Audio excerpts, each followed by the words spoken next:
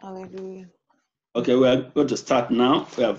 We prayed, and last week we were discussing about something. Well, among us who are present, who can remind us what we learned last week? What are we discussing about? What topic was it? Praise the Lord. Hallelujah. I think if I'm correct, the second coming of Christ and the Armageddon. Okay, God bless you. That's it. Praise the Lord. Praise God. So we were discussing about the second coming of Lord Jesus and the Armageddon. And we said that is part one, introductory part of it. And it was, I had the same intention to continue the same topic today. And while I was preparing, I was being led to do something separate, something different today. So we are not abandoning our teaching of the end time, but just for today, we are going to discuss something separate, something different. And it's for every one of us. Nobody is exempted. Everybody. And therefore, I want us to listen attentively and pay attention and be focused as we look into this topic. It's not word or the topic that is not familiar to us. Many of us must have heard of it, must have read about it. And maybe when people, men of God or servants of God are preaching, they must have mentioned something like that. But I want us to go into it just briefly before we pray. And let's open our Bible now to the book of Deuteronomy chapter 30. I'm going to read from verse 5. I will give you the topic while let's finish reading these verses.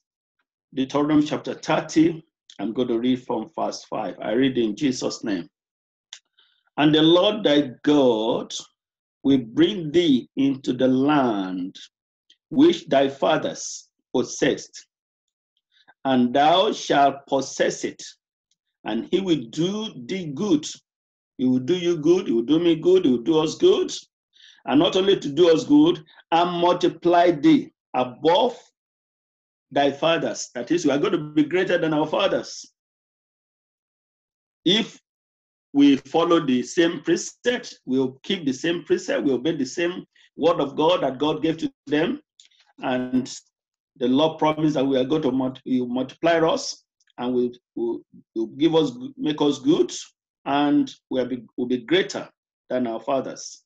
Then verse 6 said, and the Lord thy God will circumcise thine hearts and the hearts of thy seed to love the Lord thy God with all thine hearts and with all thy soul, that thou mayest live. That is, for you and for me to live before God, for us to live and to be able to see the goodness of God, and to be able to enjoy the multiplication that God promised us. God said he's going to do something for us. He said he will circumcise our hearts. So what we're going to discuss briefly is circumcision of the heart. Circumcision of the heart. That's what we're looking into. Circumcision of the heart. So let's go on to the book of 1 Thessalonians chapter 5. The book of 1 Thessalonians. We are going to read some verses there. The book of 1 Thessalonians chapter 5. I'm reading from verse 17. 1 Thessalonians chapter 5. I read from verse 17.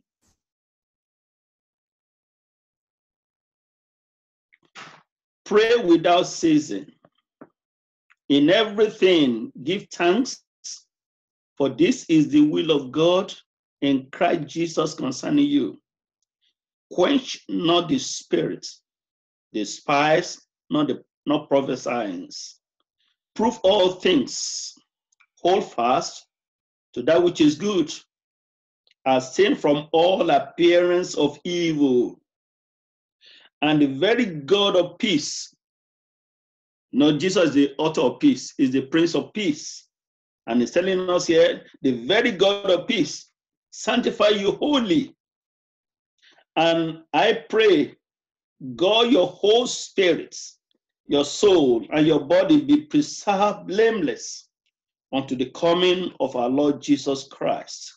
Here in that verse 23 said, and the very God of peace sanctify you partially, or sanctify you half-heartedly, or sanctify you just part of it. Is that what is written there? I want it. It's interactive now. I want. No, sir. What does it say?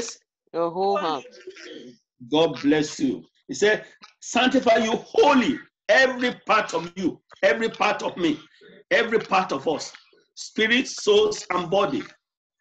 That's actually what he's trying to tell us. When you look at it again, sanctify you wholly, and I pray God, your whole spirit, your spirit man, and your soul, my soul, your soul, and your body be preserved. What? Blameless, without any fault, without any sin, without any blemish. Blameless unto what? Unto the coming of our Lord Jesus Christ. That means if my body is blameless, but my spirit man is tainted, or have wrinkles, or have stain, that means my whole body, my wholeness is not made whole. That means I'm not qualified to be able to meet the Lord at his coming, because we are told that we need to be it need to be preserved blameless. So if out of three, the whole body we're comprised of three different segments that make us to be complete. That is our spirit man, our soulish man, and our body. So these three need to be what? To be sanctified holy and preserved blameless unto the coming of our Lord Jesus. Why? Because if my body, which is the physical one, is blameless, I take care of it, I look beautiful or handsome, elegant, presentable, without no fault, nothing, no stain on my garment, that is physical garments. Everything I wear, so everybody has seen me, they say, oh, wonderful, good. But if my spirit man is tainted or have blemish, that means I'm not going to be qualified for the coming of the Lord Jesus. And that's the reason why we are considering this topic, circumcision of the heart. Everybody, man and woman, young and old, children and adults, nobody is exempted. We need circumcision of the heart. Because if we are not circumcised, then we'll still be in the nature of the old man. We'll still be living the life of old man. And we'll still continue in the way of sin. And whatever we do, we may try to say that, okay, I'm going to do all my possible to live above sin, but it will be in the flesh. That means we'll be struggling to live above sin. We'll be struggling in order to attain to God's righteousness.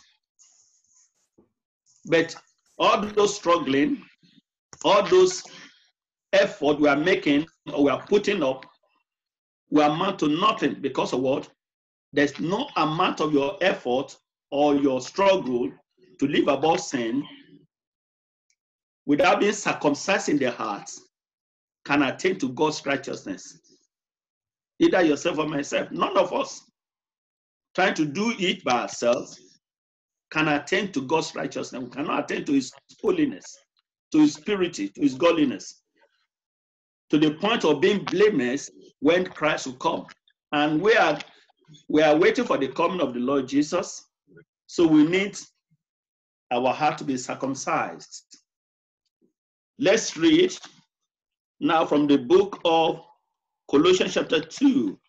The book of Colossians, we are reading chapter 2. I read verse 11. Colossians chapter 2, I read verse 11. I read in Jesus' name. In whom also ye are circumcised with a circumcision made without hand. Many of us will profess that we are circumcised, that we are born again and saved by the grace of God. That's our own confession. That is, you confess that you are born again, you are saved, and you are a new creature, but there's still the work of uncircumcision in your life, in my life. Then that is the work that we made by ourselves. Look at it again. In whom also ye are circumcised with a circumcision made without hands. That is the hand of God alone. It is not by you, not by me. But if we are making it by ourselves, that's the time we could discover about it. We suppress anger, we suppress malice, we suppress bitterness, we suppress envy, we suppress so many sins that's supposed to be emanating from our life because we are seeing the old nature. But because we are confessing and we profess that we are born again, then we do it by work. The work of man's hand, that is your own effort. How? When you are furious with anger, with bitterness, with irritation, you do it by yourself by suppressing, because you don't want people to know that, oh, you are still having anger, you still have bitterness, or you still have malice, or you still have irritation. You try to suppress it, but no matter how long we try to suppress all these things, one day it's going to explode. It is then that we'll be able to know that, oh, this brother is not really born again. And he has been preaching to us. He has been teaching us the word of God. Oh, no wonder. Why? Because it is made by man's hand. That is by my own efforts, by my own making. I'm trying to do it by myself. I'm professing I'm born again, but I'm not born again. I'm not saved. Because of what? I try to suppress the anger. I try to suppress people knowing that I don't feel happy, I'm bitter against someone. I project that I'm giving a false impression. I smile with people, laugh with people, but not really genuine laugh, not genuine love. A genuine laughter comes from the depth of your heart with love of God. But when you smile and you laugh carnally, just pretentious one, it's because deep down, maybe there's unforgiveness in the heart. And when you see that person, and God said, oh, the Lord said we should forgive. I've forgiven him, I forgive her. But when you see him, you give a kind of laughter, a kind of smiling. There's in Britain we call it British laughter. They look at you, they will try as if they are smiling with you, as if they really love you or cherish you or really want to, but it's a common kind of laugh or laughter, a kind of mocking laughter. Why? Because deep down their heart, they hate you. Deep down their heart, they don't want you. Deep down their heart, they don't want your presence. But they still give a forceful laugh, smile. And that's what many of us do. Why? Because we are not circumcised in the hearts. Our heart is yet of the old nature. We are seeing the old man.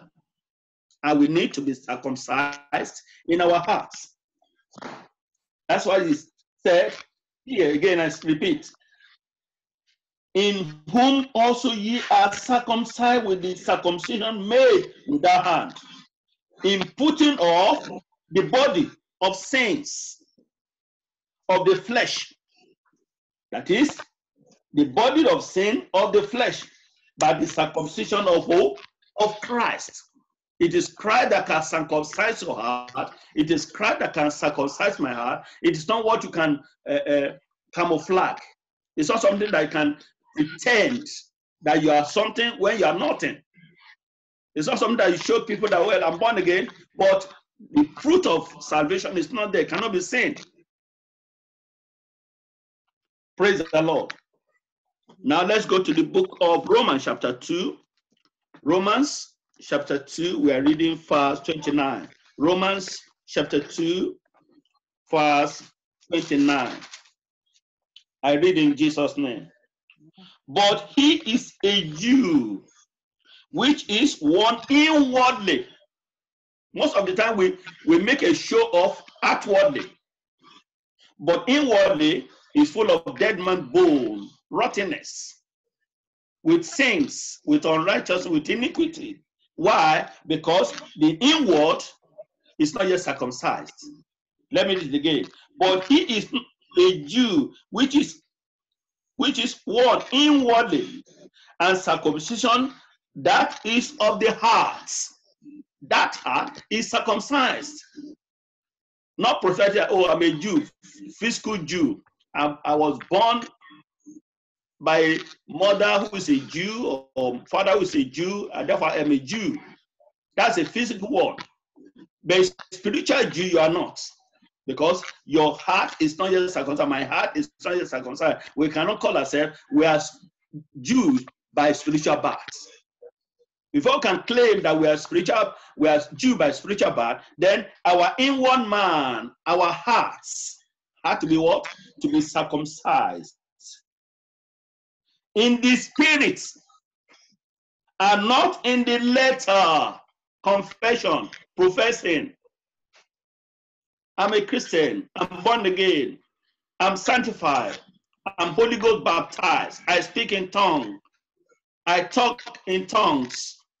When I'm praying, it's tongue every time. When I sing, I change to, sometimes when you sing and then Holy Ghost take over. All those things will amount to nothing if my heart is not circumcised. If the work of the old nature is still in me, the shoot is cut off, but the root of sin is not uprooted. That is why when a farmer cultivates the farm, if he doesn't remove the taproot of the weed, it germinates back, it shoots up again. Why? Because the taproot is still there. So I can speak in tongues, I can do so many things, but it depends. What kind of the spirit am I speaking of with? If it's of the Spirit of God, the Holy Ghost, which is called Holy Ghost, then that means the work of circumcision has taken place in my heart. But if I just speak in tongue, but the fruit of this Holy Spirit is not manifested in my life, cannot be seen in me, or maybe I speak in tongue, then I project to be meek or to be humble or to be patient sometimes, but I'm doing it with the effort of my own self, with the effort that, well, I don't want people to see me that, oh, he's so impatient, he's so full of anger, he's so irritated, he's full of all the work of the flesh. Then we'll say that, just a minute, my beloved brothers. Praise the Lord. Are you hearing me? Amen. So when I do all those things, I'm doing it carnally because I don't want people to know the kind of person I am. But if I'm really circumcised and I speak with the Holy Spirit, the Holy Ghost, then you can see the fruit of spirit in me emanating. There will be joy, there will be peace. I'll be a peace lover. I'll be patient with my brethren. I will love them just the way Christ loved them. I'll be so humble, so gentle. I'll be full of the fruit of the Spirit. Without even me talking that I'm a born again Christian, or that I'm baptized in the Holy Ghost, or I'm walking in the Spirit, people around me will see that there's something different about this man, about this woman. Why? Because they can see the fruit of the Spirit in me. Maybe when they slap me, I don't retaliate. I just think, well, that's one of the cross, one of the suffering for Jesus. When I'm persecuted wrongly, or abused, or allegated against, I don't refer, they don't see anything. Why? Because I don't take it as serious, because it doesn't change me. It doesn't add to my life, doesn't surprise for my life. Christ is still in me, which the main thing. And they can see Christ still, they see the life of Christ being lived through my character, through my attitude, through my behavior. Then they'll say, well, this man is a genuine man, or is a Christian. But when I'm doing it carnally, in the physical, in the flesh, when the flesh is still rearing up in me, but I'm suppressing it because I don't want them to know that, oh, don't go there. It's a tigress. It's a tiger. It's a lion. It's a lioness. Don't come near him. Don't come near her.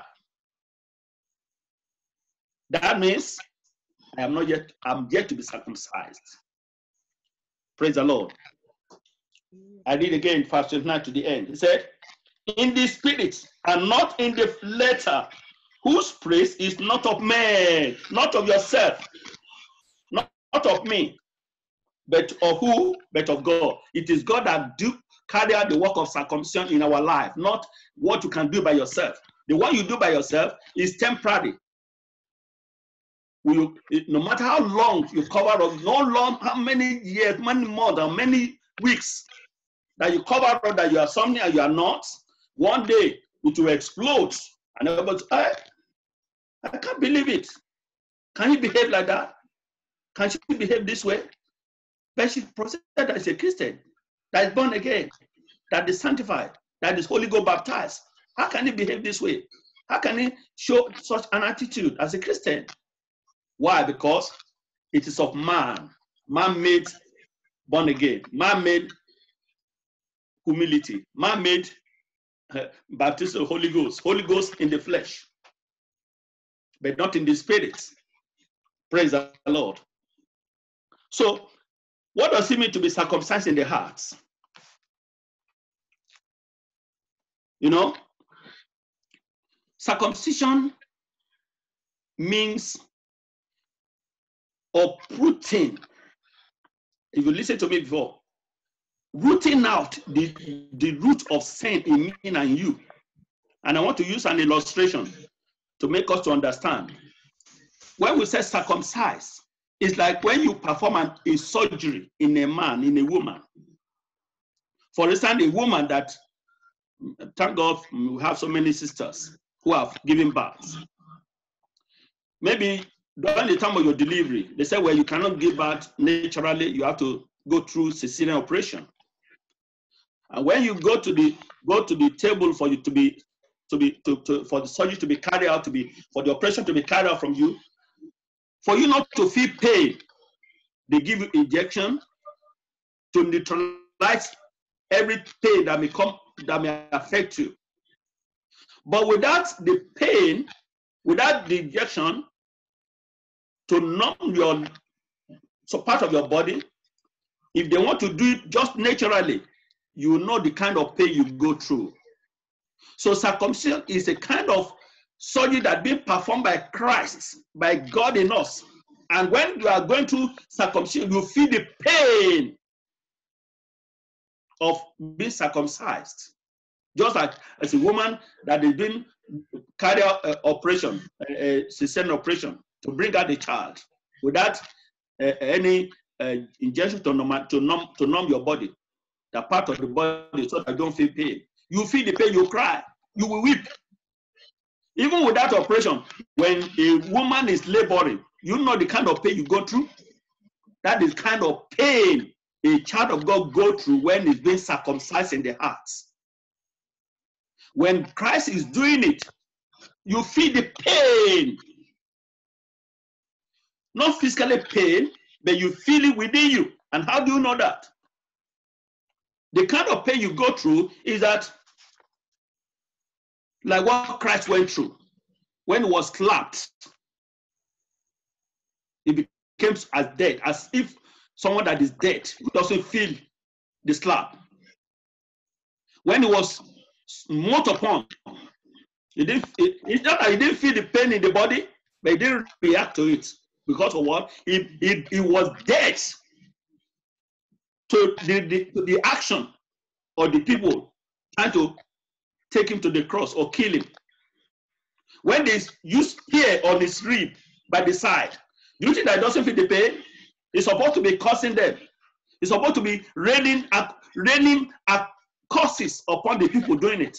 But rather, what was he doing? He said, Father, forgive them, for they don't know what they do. Do you think that ordinary person can do that? That is why sometimes when people abuse us, our countenance change. Why? Because you don't like it. When they speak unnecessarily to you, you feel the pain that you have been disrespected. When people talk to you, like if they are talking to the junior one, you feel that, how can she talk to me like that? I see not him, I see not her. Does it mean that Jesus didn't see not the people that was killing him? He was the one that created them. But he was not in the flesh, he was in the spirits. That's why we could be able to pray, Father, forgive them, for they don't know what they do. He was in the spirit. And when a woman is circumcised, when the abomination is rooted out of a man, out of a woman, the root of sin is uprooted from your life, of my life. What happened? The spirit man take control. God bless you. Thank you. God bless you. Welcome. The Spirit of God take control of your life. No matter anything that anybody will do to you, you don't feel it. Why? Because your heart is circumcised. The nature of flesh is the carnality is no longer there, no longer ready, no longer the throne reigning, but the Spirit of God is now reigning, ruling your life. Why? Because you are circumcised in the hearts. And that every one of us, nobody is exempted. Every one of us needs to be circumcised. Not just professing that I'm born again, not just professing that I'm a child of God, not just professing that I'm a pastor, not just professing that I'm a preacher, I'm a teacher of the word of God, not just professing that, I'm a leader in the church. Without being circumcised in the heart, the work of the flesh will be reigning and ruling your life, and then you will not be found blameless at the coming of the Lord Jesus. I will not be found blameless.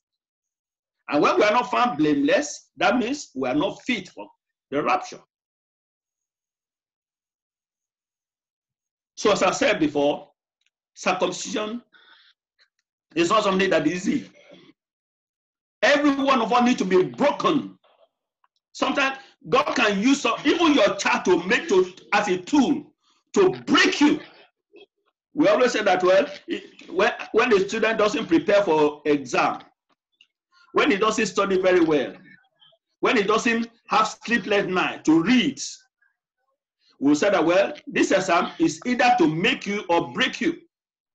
So circumcision is to make us, if we yield to circumcision, we yield our life and allow God to perform the surgery in us.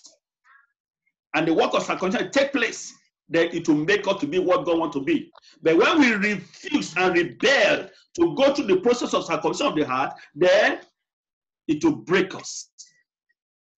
And everybody needs to be broken.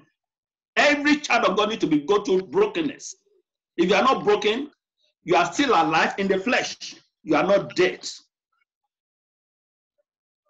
And we need to be dead to sin, to be alive to God. We need brokenness. So, for us to be broken, we need to go through circumcision of the hearts. And circumcision, in another way, circumcision has different meaning, many different names. It's called the second work of grace. It's called sanctification. It's called a pure heart. Also, it's called holiness. Amen? Amen. So every one of us, without exception, we need to go through this circumcision of the heart. So let's go to the book of John chapter 17. I'm going to finish it by the grace of God, even though we have a meeting, but I'll make sure that we finish before the time of the meeting. Let's go quickly to the book of John, chapter 17. John 17, I'm going to read from verse 17. John 17, I read verse 17 down. I read in Jesus' name. Sanctify them through thy word. Oh, sorry, through thy truth. Thy word is truth. How do you get sanctification? How do you get circumcision of the heart? Through what? Through the truth. And through the word. Who is the truth? Jesus said, I am the way, the truth, and the life. The book of John, chapter 1 said, in the beginning was the word. Who is the word? Jesus, the word. He's the one to circumcise your heart, to circumcise my heart, to sanctify you, to sanctify me. Not what you can do by yourself, by the arm of flesh.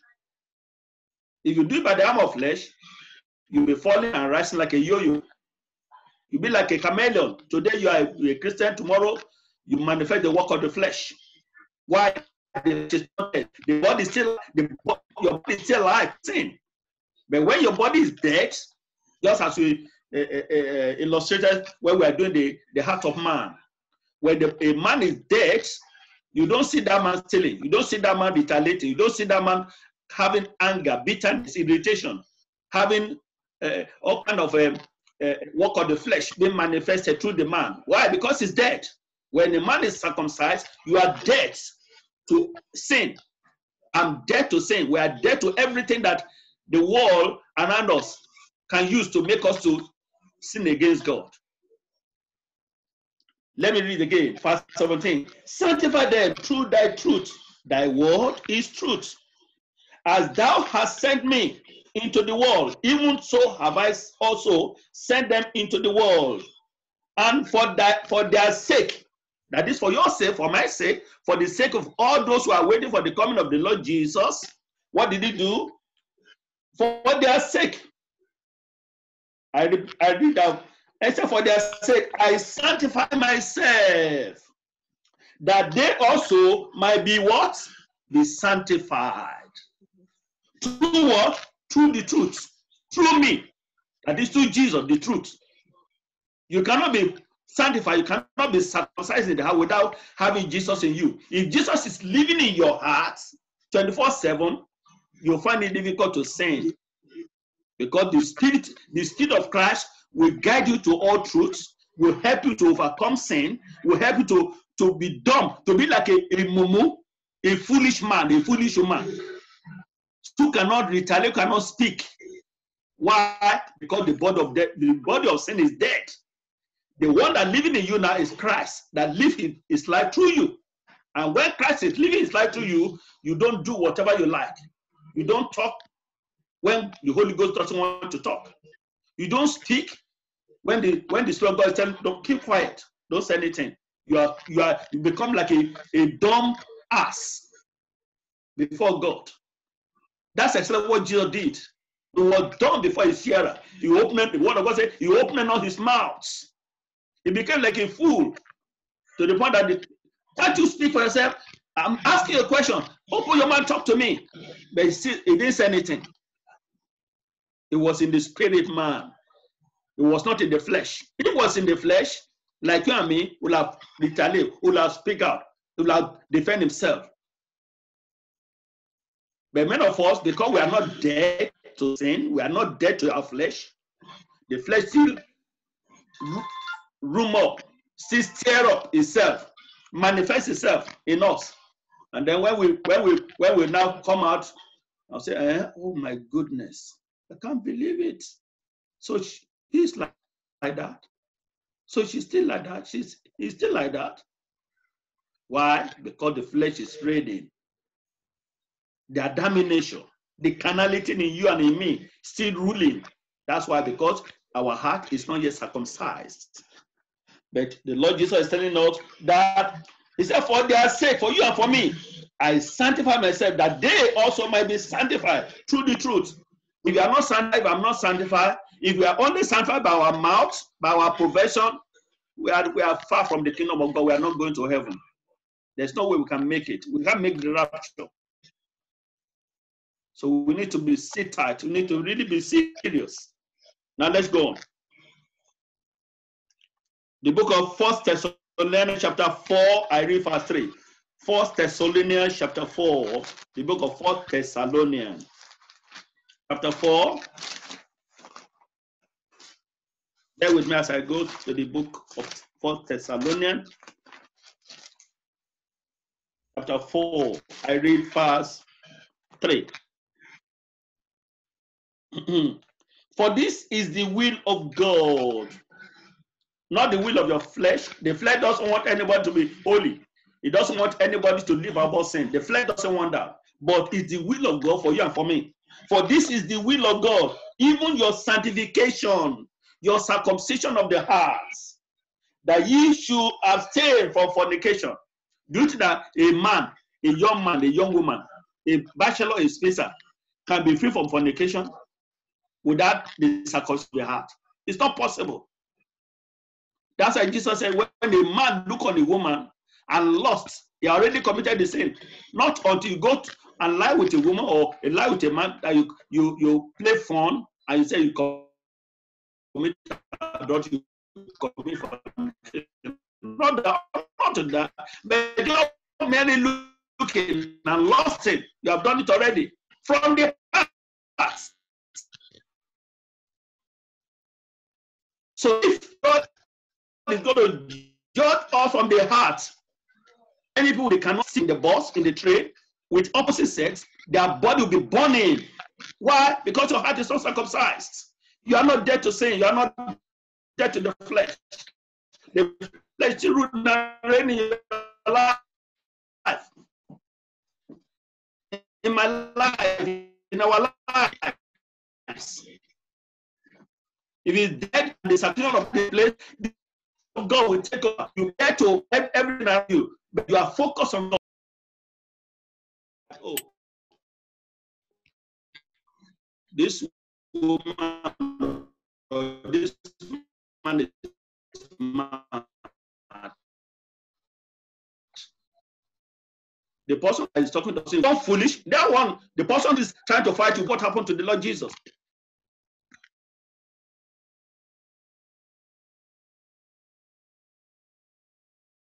All the people, everybody. Why? The person you are beating, the person you are beating upon doesn't even, it doesn't feel, it doesn't perturb. And that's how we should be when our heart is genuinely circumcised. Let me read again. That every one of you should know how to possess his vessel in sanctification and honor. Now let's go to the book of chapter 5 of the same, 1 Thessalonians chapter 5, I read verse 23 quickly.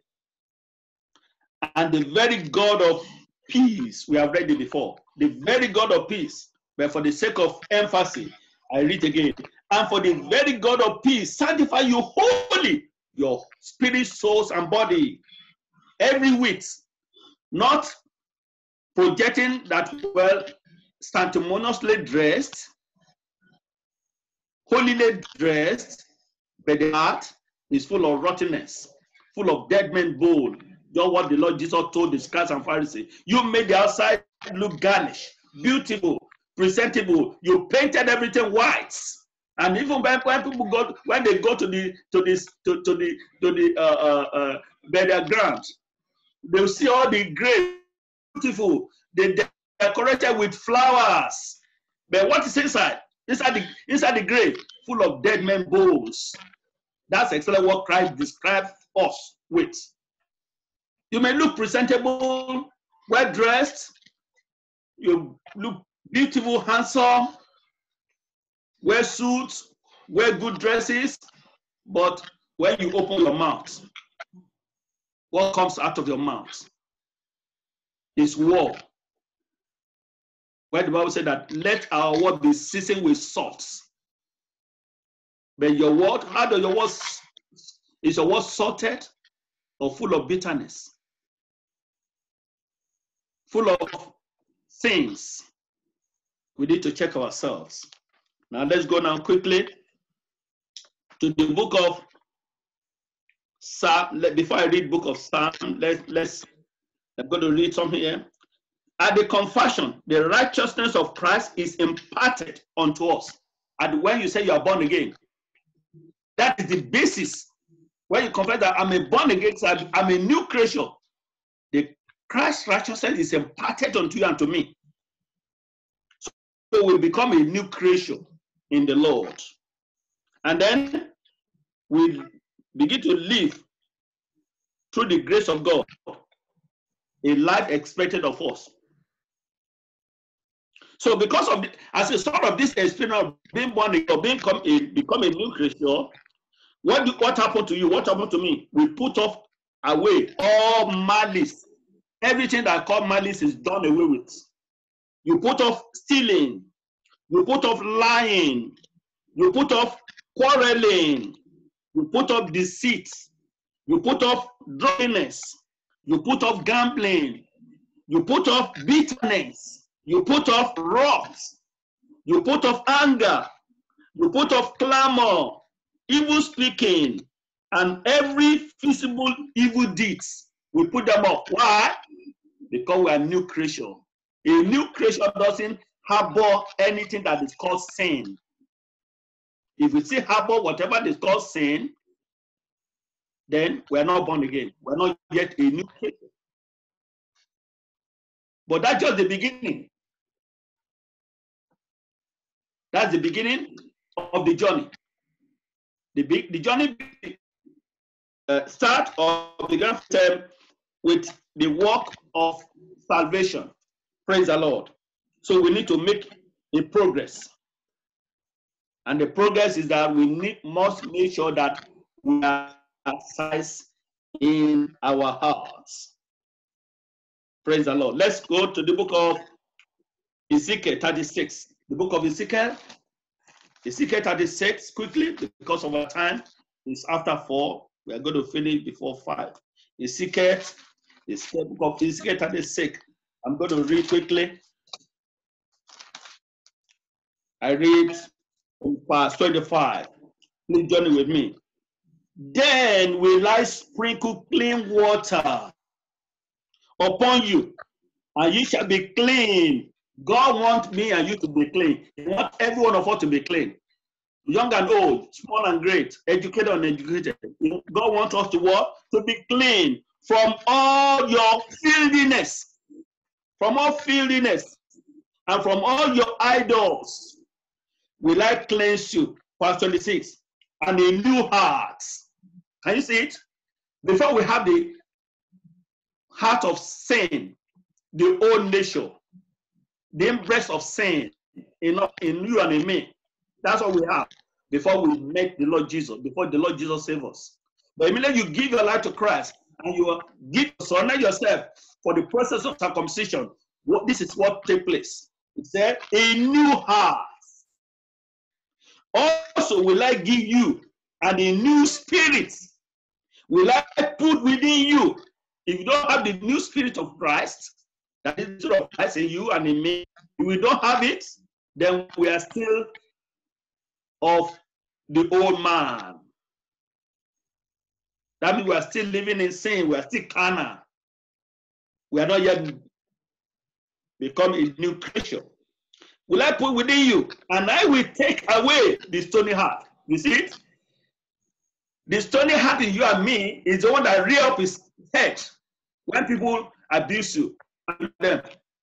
You look at them with a face of a rejection. I don't like that. How can you talk to me like? How can you behave to me this way? You cannot talk to me like that. That's the heart of stone. If you still have the heart of stone, you are not yet of Jesus. I'm not yet of Jesus. We need to give up the heart, allow God to take away the heart of stone. How can it be done? It's through the process of circumcision of the heart. He said, let me be again. I will take away the stony heart out of your flesh, and I will give you an heart of flesh. Can you see it? We will take away the stony heart from our flesh. Then He give us what? He will give us the heart of flesh, a receptive heart, a humble heart, a meek heart, a heart that pants after God. Just like what David said, that my heart pants after God. When will I come before? When will I come? When I seek you? A heart panting after God. That's the kind of heart that God will give to us. A heart that loves God without any rivalry. A heart that loves your brother, that loves your sister, whether you come from the same tribe, whether you come from the same country, whether you come from the same village, you come from the same locality or not. You may be an Indian, you may be a Nigerian, but you love him, you love her, because it is not you already loving him or her, because the Spirit of Christ in you love the man, love the woman, love that person because he's a believer. You are redeemed by the same blood of Jesus. You have the same Savior. You are going to the same heaven. You are sealed by the same Holy Spirit. So you are of the same kingdom. Here of the kingdom of God together. You love him, you love her. That's the way you love Jesus. Why? Because the heart is circumcised. The heart of stone is taken away, and you are now being given the heart of flesh. That's what we all need. If you don't have it, forget heaven. If I don't have it, heaven is far from me. Let me read again. I will give you an heart of flesh, and I will put my spirit within you. You see, the spirit of Christ and the spirit of the devil cannot stay together. The Bible says flesh and the spirit, they are not the same. They don't coexist. The flesh is against the spirit, while the spirit is against the flesh. But when Christ gives you his own spirit, after removing your stony heart, remove my stony heart, then our heart becomes so humble, so meek, so gentle, like dove. Let's continue. I will put my spirit within you and cause you to walk in my statutes, and ye shall keep my judgment and do them. It is not so, my beloved brothers and sisters, to keep God's statutes and keep his judgment and to keep his precept, to walk in the state, to obey him, to letter, without being circumcised, without us being circumcised in their hearts. It's very, very difficult. It's not possible because we are seeing the flesh. Let's continue. Isaiah chapter 52, book of Isaiah chapter 52. I read verse 11. Isaiah 52, I read verse 11.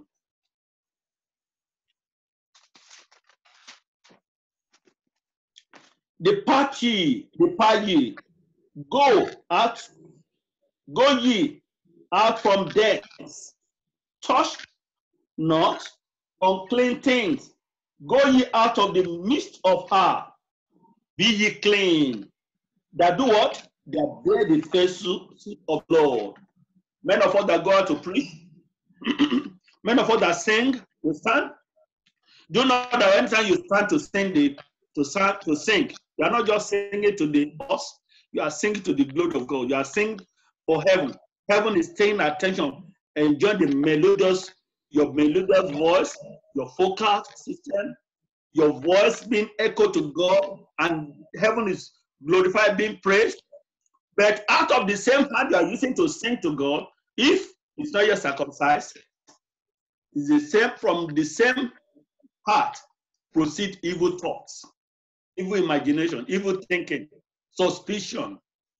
You suspect people anyhow. Anything that anybody do said, oh, it's because of me. That's not circumcised heart.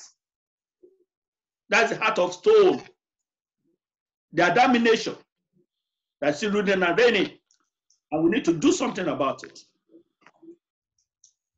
Be ye clean, that bear the first fruits of the Lord. If I preach, I teach, I do everything, and my heart is still of the stony heart, I'm just wasting my time. And the same thing for you. Whatever you do for God, if your heart is not yet circumcised, you are just wasting your time, wasting your energy, wasting your time, wasting all your anything, your labor, your substance, your source, everything that you use They are wasted because they are not going to be rewarded. Why? Because you are not going to be in heaven to receive the reward. So let's crucify this flesh. Let this flesh die, that Christ may reign in us. Look at what John Baptist said. He said, let him increase and let me decrease. Christ needs to increase in us. How can Christ increase in you when you still have stony heart? I still have stony heart. No, you can't increase. The flesh will be increasing. But when you are circumcised, when I'm circumcised, Christ will be increasing us. We'll be growing from grace to grace. That's all we need. Let's go on. The book of Jeremiah, chapter 17. Jeremiah 17. I read from verse 9. Jeremiah 17, I read from verse 9.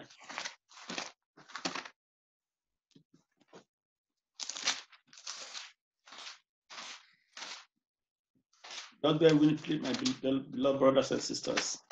Jeremiah 17, I read from verse 9.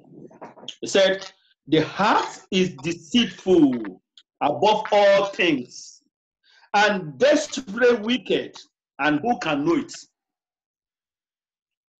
I may say, I'm a professor, I'm a pastor, I'm a reverend, I'm bishop, archbishop.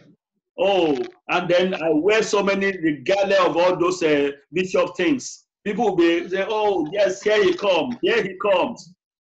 They are referencing me, but not know that just an empty vessel without the circumcision of the heart. I may receive the applause of men, but not knowing the people who doesn't know that my heart is so deathly, so full of rottenness. Look at what they said. The heart of man, your heart, my heart, is desperately wicked, deceitful above all things, and desperately wicked. Who can know it?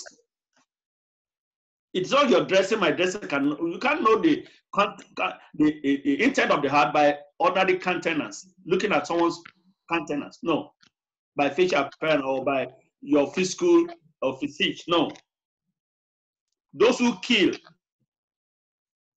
some husband that killed their wife, they say, oh, I love, it's my honey, it's my darling, it's my this and that. But not knowing that that man is harboring terrible hatred in the heart. By the time the man killed the wife, they said, they are lovely couple. They are very good. They are always together, this and that. But the heart is deadly wicked. You don't know what is conjoined in the heart about the woman. But they do think that they love each other. Just explain what they are. We will say about Jesus. The thing you do to deny Christ is unspeakable. Lying, cheating, falsehood, and many sins. Let's read verse 10. I, the Lord, search the heart. Not me search the heart, not you search the heart, but I, the Lord, Jesus said, God said, I, the Lord, search what? Search the heart. I try the reins, even to give every man, every woman, every boy, every girl, according to his ways and according to the fruit of his doing. And when said he searched the heart, not just the heart alone. Look at what he said. Even the reins of the heart. And what is the rein of the heart? It's like, let me read for all. It's the region of the kidneys, the loins or the lower part of the back of each side. The seat of affection. Listen to this. The rein is the seat of affections and passions. Are you hearing me? What I'm saying? It's where emotion comes from, where your affection comes from. God said he will judge you, not only your heart alone, not just what you say with your mouth, not just the thing you do physically, but he will judge your emotion will be judged. Your affection will be judged, whether they are positive, whether they're negative, whether they're evil, whether they're good. So we need to look. We are dealing with Almighty God who knows everything about us. He said, I start the heart and I do what? I try the reins. Your emotion, your passion, your what? Your affection. If you say, oh, I love him, I love her, God will try, he will check whether it's really affection, whether it's truly love, or whether you are just camouflage, whether you are just say you are just confessing false. Oh, I love my brother, I love my sister. But God is looking at the kind of love you say you love that brother, you love that sister. Our hearts need to be circumcised. If really we don't want to be condemned on the last, if really we don't want to miss the rapture when the trumpet sounds, it's an inward impulse where the affection and the passion reside. That's why I said, I'll search the heart and try the reins. Many of us will read it, but we don't look at the meaning. What does it mean? What does it mean when they say the rein? So, brothers and sisters, God will not only judge what you did physically, He will judge your emotion, He will judge your affection, He will judge your inward thoughts, your inward feeling. What led you to do what you are doing will be judged. That's good. That's why it's going to be surprise when Jesus comes. Surprise. Look at what the psalmist said in Psalm 139, verse 30 to 16. Let's read that. Psalm. Let's go now to the book of Psalm. Psalm 139. I'm going to read from verse 13. Verse 139. I read in Jesus' name. Let me read verse 1, then I will jump to 3. O Lord, thou hast searched me and known me. Can you see that is the psalm speaking to us now? O Lord, thou hast searched me and known me. Verse 3. Thou compassest my paths and my lying down and art acquainted with all my ways. There's nothing you do, like when Sarah laughed. He didn't laugh out, he just laughed inside his mind. And the angel knew that he laughed. He said, why do you laugh? What makes you to laugh? And he said, I don't laugh. But God sees he laugh. There's so many things we do in our hearts that no extra human being can pick it up, but extra God will pick them up. And for us not to be guilty, to be left behind on that day, then we should allow God to circumcise our heart, sanctify our heart, and give us His own Spirit that will make us to obey Him, to live for Him, to love the brethren, to love God, unreserved. Let me continue. Verse 4. For there is not a word in my tongue, but lo, O Lord, thou knowest it altogether. Verse 5.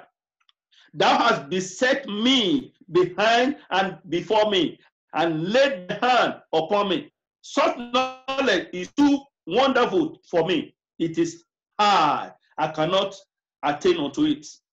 Then verse 7. Whither shall I go from your spirit? Where will you go? Where will your thoughts, your motive, your emotion, your passion, your feeling that are negative, that are evil, you and me, where shall we go from His presence? Look at what He said. Where shall I go from thy spirit? Whither shall I flee from thy presence? If I ascend into heaven, thou art there. If I make my bed in hell, behold, thou art there. If I take the wings of the morning and dwell in the uttermost part of the sea, even there shall thy hand lead me, and thy right hand shall hold me. If I say, surely the darkness shall cover me. That's what many people do. Nobody knows anything about this. Let's just cover it up.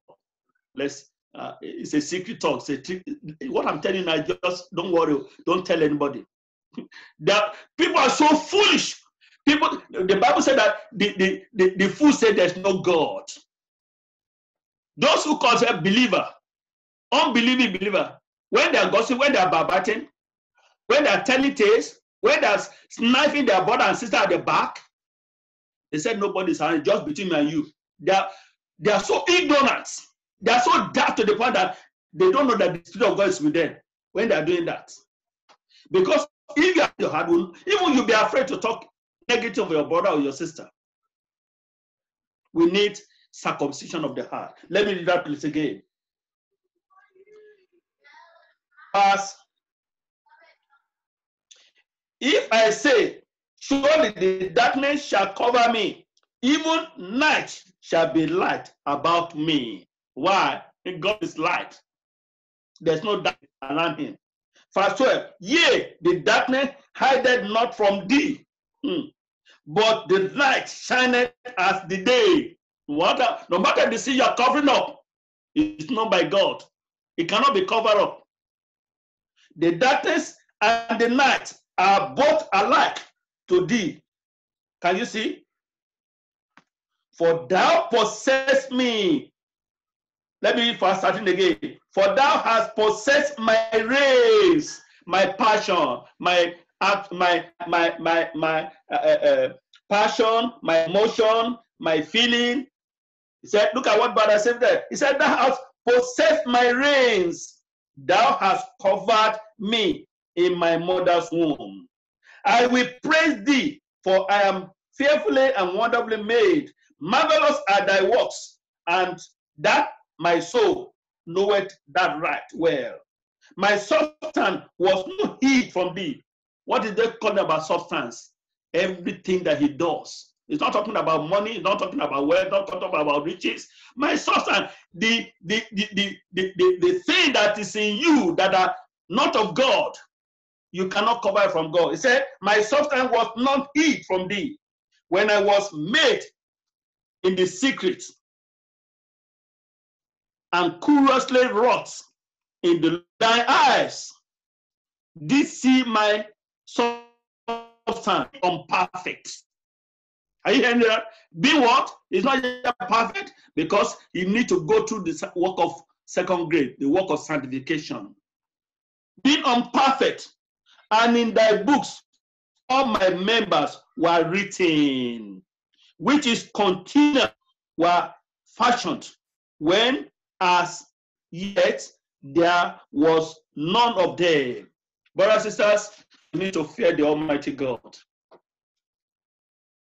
We need to fear God, because many of us will say that we are holy, we are waiting for the coming of Jesus, but all these little things that we do that we don't even take note of, those are the ones that are going to disappoint us when the trumpet sound. That's why Jesus said, many are called, only few will be chosen. Are you going to be one of them? Allow your heart to be circumcised. Allow the Holy Spirit to direct your life. Speak when He says you should speak. Keep quiet when He says keep quiet. Do whatever He says you do. Don't allow the flesh to take over your spirit man. Let's go on. It's 4:30 now, but I'm going to do everything possible for him that before 5 so that we can pray. God bless you. Let's continue. Now we're going to read from the book of Psalm 24. Book of Psalm 24. Please join with me quickly because of our time. Psalm 24. I read in Jesus' name. The earth is the Lord's, and the fullness thereof, the world, they and they that dwell therein, both young and old, sinners and saints. The whole world belongs to God and belong to Him alone. Then verse 3 said, who shall ascend into the hill of the Lord?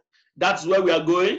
We are prepared to go to heaven, but it's asking the question, who shall ascend to the hill of the Lord? Or who shall stand in His holy place? Heaven is holy. God is holy. Jesus is holy.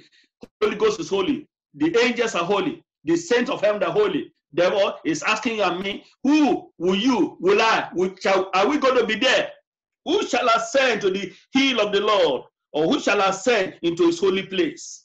He that have a clean hands clean hands and a pure heart.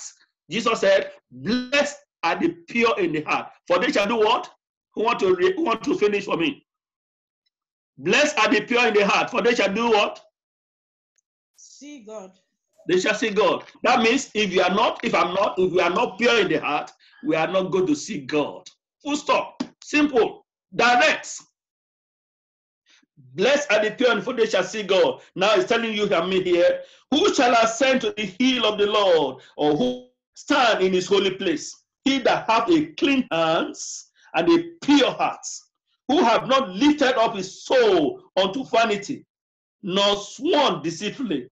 He shall receive the blessing from the Lord and righteousness from the God of his salvation. Let's read from, now let's go to Psalm 73. Psalm 73. Quickly, Psalm 73. Praise the living Jesus. I'm going to read it as a conclusion. I'm not going to read that now. Just bear with me. That will be the conclusion. Praise the Lord. So let's read Psalm 14. Psalm 14. I read from verse 1. Psalm 14. Psalm 14. We are reading from verse 1. Please bear with me as I open Psalm 14.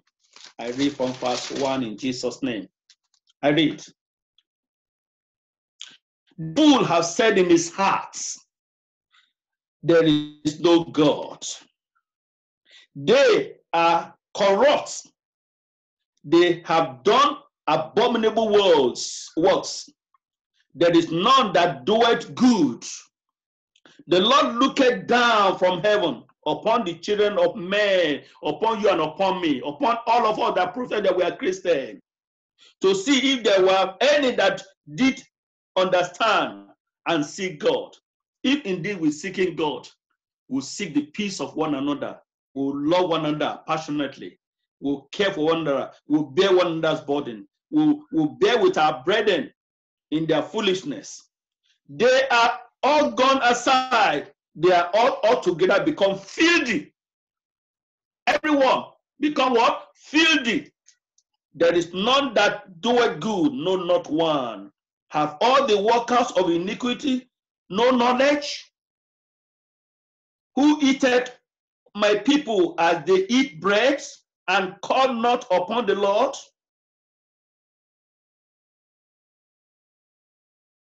Let's go on.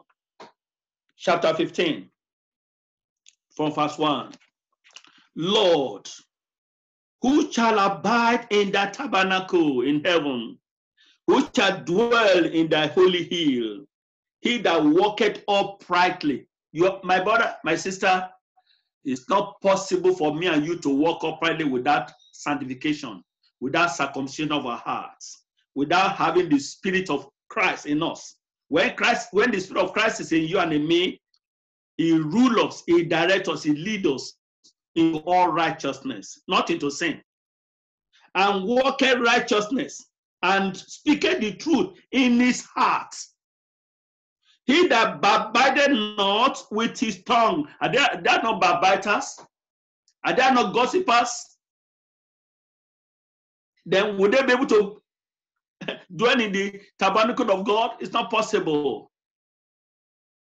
He that backbiteth not with his tongue, nor doeth evil to his neighbor, whether a saint, a believer neighbor, an unbeliever neighbor, who doeth not evil to his neighbor, who doeth not evil to his co-worker, to his boss, to his colleague students. Let me read again. He that backbiteth not with his tongue, nor doeth evil to his neighbor, nor taketh up reproach against his neighbor. Many people reproach we reproach one another here. You think that you're going to do it in the tabernacle of God? Or do I think I'm going to do it in the tabernacle? If I reproach you or you reproach me? Reproaches come in different ways. By looking down your brother, looking down your sisters, diminishing them, speaking, using defamatory statement against them, you look down on them. And as you do that, you're looking down on Christ. And therefore, he said, who will dwell in that tabernacle? The tabernacle of God is in heaven. Verse 4. In whose eyes a vile person is content, but he honored them that fear the Lord. Do we really honor one another? Do we reference one another as brothers and sisters? Them that fear the Lord. Who are the people that fear the Lord? The Christian, the born again. Those who are circumcised in the hearts. Do we honor them? Let's continue. He that sweareth to his own horse and changeth not. He that putteth not out his money to usury, nor taketh reward against the innocent. He that doeth these things shall not what? Shall not be moved. There is guarantee that your heaven is sure. Because why? You cannot do all this without being circumcised, without being sanctified. So it takes sanctification to be able to live this life. And that's why we are talking about circumcision of the heart. Chapter 19 of Psalm. Psalm 19. Quickly. Psalm 19, I read from verse 13.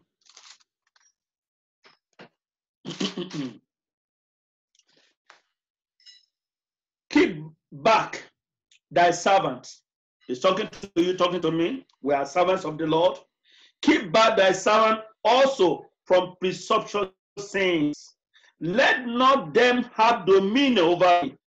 Then shall I be upright, and I shall be innocent from the great transgression. Let the word of my mouth, the word of my heart, the motive of speaking, the motive of uttering whatever I utter out. Let the word of my mouth and the meditation of my heart be acceptable in thy sight, O Lord, my strength and my Savior. But many of us, we cannot proclaim that, just like our brothers, the psalmist said here. Let the word of my mouth and the meditation of my heart. When you examine your own word of your mouth, of the heart, of your meditation, can you say that? Can you say what the psalmist said here? Can we boldly say it? So we need to examine ourselves. Now, let's go now to the book of Psalm 73. That will be my final place that I'm going to read tonight. Psalm 73. I read from verse 1. Psalm 73, verse 1 down. I read in Jesus' name. Truly, God is good to Israel, even to such as of a clean heart. Not only to this time, to everybody that have a clean heart. And let me tell you, no man can have a clean heart that is still in the flesh, that is not yet born again. So if you are listening to me this afternoon, or this evening, or this morning, depending on where you are, if you have not have any relation with Jesus, if you are not born again, what we are discussing will be like a mystery. You will not understand it, but the first thing you need to do is to give your life to Jesus. Accept Jesus as Lord and Savior. Ask him to cleanse you from your sins, to make you to become a child of God, to wash you with his precious blood. The Bible says, who can bring the clean thing out of unclean? We are all unclean in the sight of God. Every one of us, without exception, we are unclean because we are born of a woman. He said, can you bring a clean thing out of unclean? Our mother, our father, right from Adam and Eve, they are all unclean. We came out of them. So automatically we are unclean as sinners in the sight of God. So a sinner needs a savior. So if you are not born again, you need a savior. You need Jesus. You don't need priests. You don't need pastor. You don't need fathers. You don't need a archbishop. You don't need whoever you told reverence so much that the church where you're going, it is not the person that's going to save you. It's not the person that's going to cleanse you. But the only person that can cleanse you from your sin is Christ, the Savior, the Lord, the Son of the living God, who came to the world over 2,000 years ago, who was killed on the cross of Calvary, buried, hung on the cross for your sin and for my sin, who died for your sin and my sin, who shed his precious blood for us. That's the person you need. That's the person I need. That's the person we all need to be saved from sins. So when you come to him tonight, acknowledge your sin, that you are a sinner, and that way you cannot save yourself from sin. And the wages of sin, according to the Bible, is death. The wages of sin is death, but the gift of God is eternal life in Christ Jesus. That means no matter the kind of sin you have committed in life, killed, rape, committed adultery, fornication, whatever, even the highest sin, crime, if you turn yourself to Jesus tonight, you become a new creature. That means, what I'm saying is that when you give your life wholeheartedly, without any reservation, without hiding anything from God, you become a child of God. Confess to him. The Bible said that when we confess our sin, he is faithful and just to forgive our sin and to cleanse us from all our unrighteousness, because the blood of Jesus cleanses us from all sins, from all unrighteousness. If you can only do it wholeheartedly, don't say that my sin is just too much. I don't think that I can be forgiven. No, even the worst sinner can be forgiven, because that's why he came to die. He died for sin. He died for the sins of the world. So Jesus is expecting you. He wants to be your friend. He wants to come into your hearts. He wants to be your Lord and your Savior. Will you allow him today? Will you accept him today? Will you receive him into your heart today? Don't delay the day of your salvation. Today is the day of salvation, because tomorrow can be too late. Jesus loves you. He took your punishment on the cross of Calvary.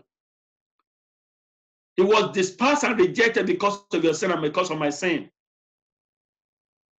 But thank God, the Bible said the grave could not hold him because he was just. He rose on the third day for your justification, so that we can be just, to be as if we have committed sin in life. That's why he's from the dead and is coming back again.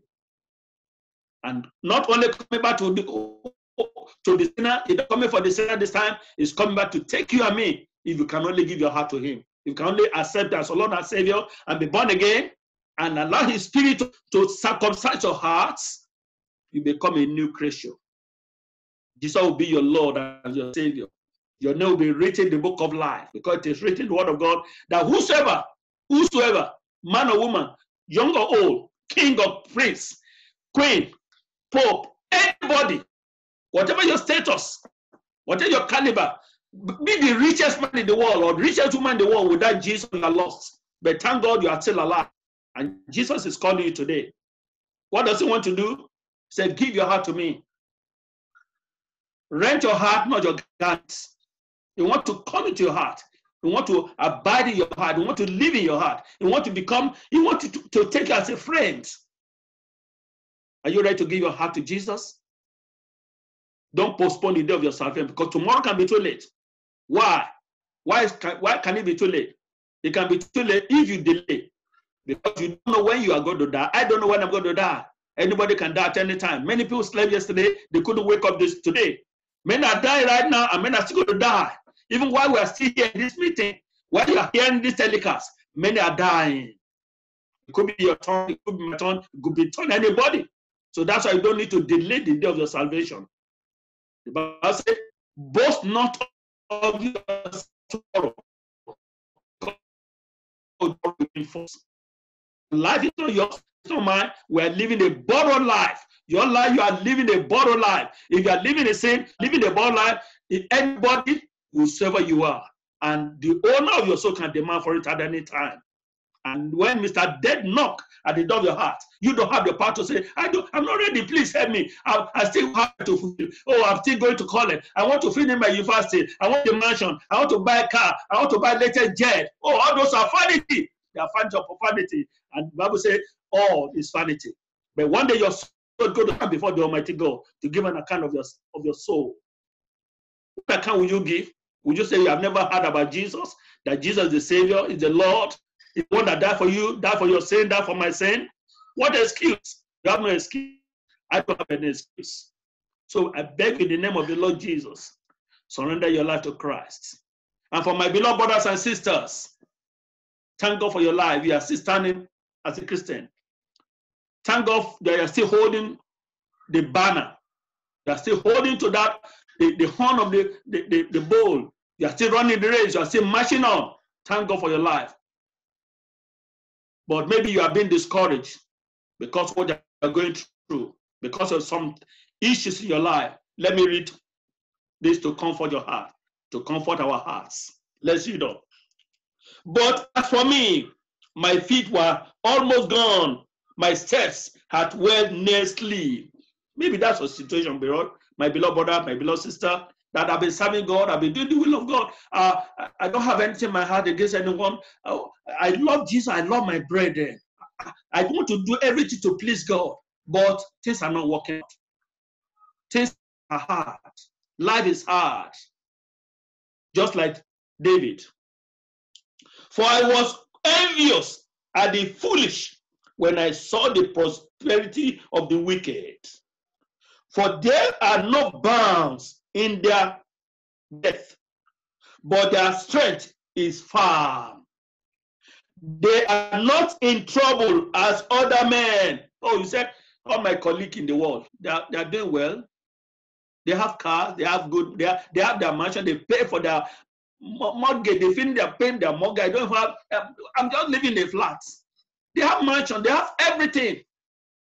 Things are going on well with them, but look at me. Brothers and sisters, look at what they said. For, I read again. For I was envious at the foolish. They are foolish. They have riches, they have wealth, they have mansions, they have million, billion in the bank, but they are foolish toward God. They don't have Jesus. They don't have God. That's what God said. They are foolish.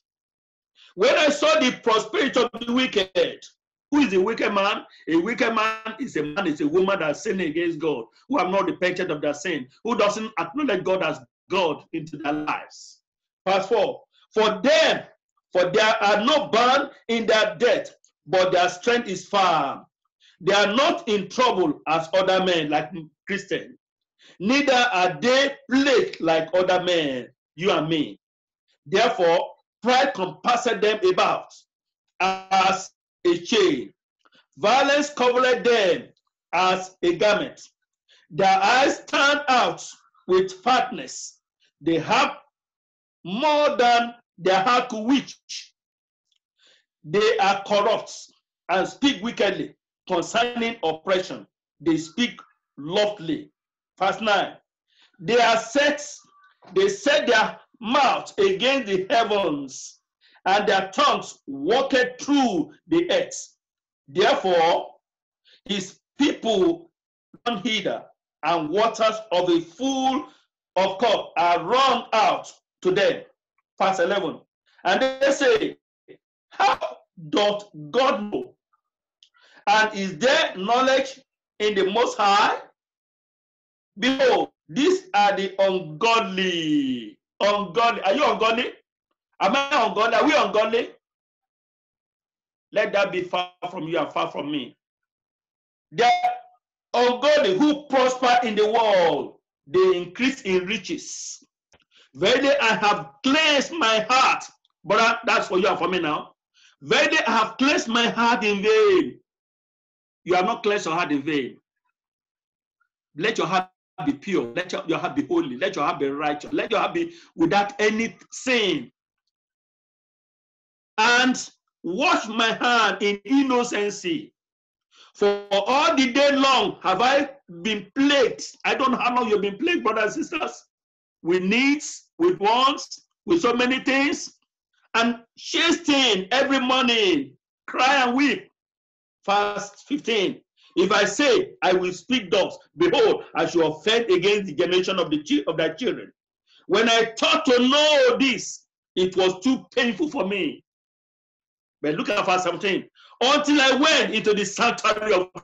Hallelujah. We go to the sanctuary of God today in prayer to seek the face of the Lord. Where is the sanctuary of God? Before the Most High God. When you are lost in His presence. Look at what he said. But David was envious about the riches of the wicked. But when he went to the sanctuary of God, he knew. Let's go on and see what happened. Verse 17 again. Until I went into the sanctuary of God, then understood I their end. Surely, thou didst set them in a slippery places. Thou casted them down into destruction. How are they brought into desolation? As in a moment, they are utterly consumed with terror. That's where the ungodly will end up. But I pray that will not be your portion. That will not be my portion. That will not be our portion in the name of Jesus. Verse 20. As a dream, when one awakens, so, O Lord, when thou awakest, thou shalt despise their image. Thus my heart was grieved, and I was pricked in my reins. Can you hear that again? When God said, I sat the heart and I tried the rein. Can you say that word again? So you need to deal with your heart and your emotion, your motives, and your passion. Don't let them be negative. Don't let them be sinful. The Bible says, the abundance of the heart, the mouth speaketh. Let me go on. Verse 20. So foolish I was I, and ignorant. I was a beast before thee, that before God.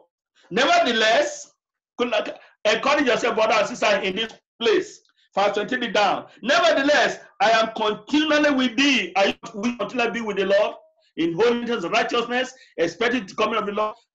Prepare yourself in blameless for the rapture. Nevertheless, I am continually with thee. Thou hast holding me by my right hand. Brothers, no matter what you go through, the Lord is by your side. Jesus is close to you more than your breath, more than the breath of your nostril. Christ is close to you. God is close to you. Holy Ghost is close to you. So relax.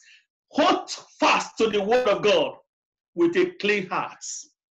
Verse 24.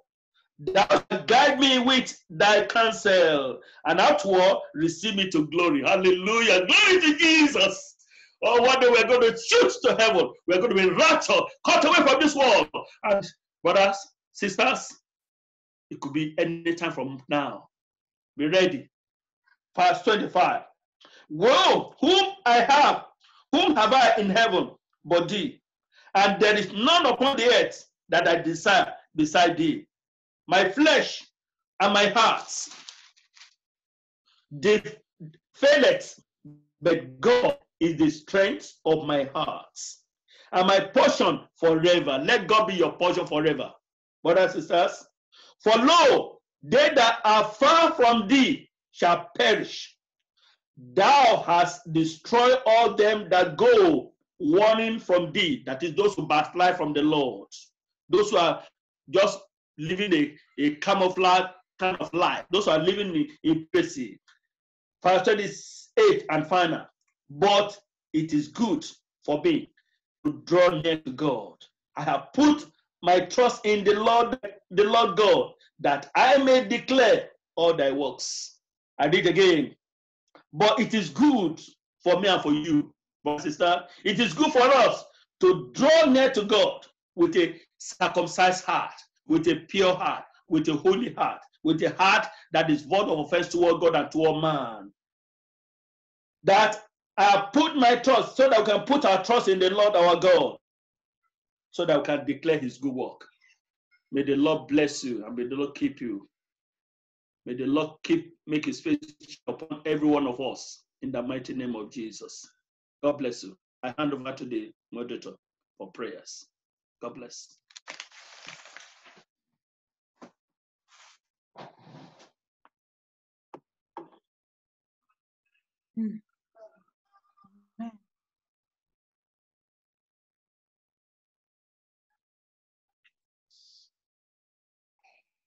Amen. Amen. Amen. Thank you, sir. That was powerful. Hallelujah. Hallelujah. Amen. Brethren, Glory be to God. we Hallelujah. have heard, we have heard, we have heard. It is for our own good. I thank God that each